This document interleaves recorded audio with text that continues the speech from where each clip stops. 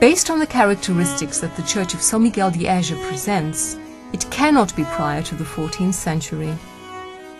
It is an exemplar of architecture belonging to the Românico de Resistência that so deeply marks other Romanesque churches of the Lower Tâmega, and where solutions of rural Gothic are apparent, as can be seen in the decoration of the cross arch of the south portal.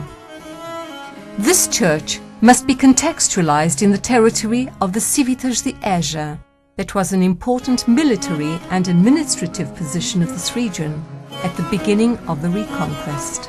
Its present aspect is due partly to subsequent additions and alterations, of which we single out the high altar and the bell tower of the mid-17th century.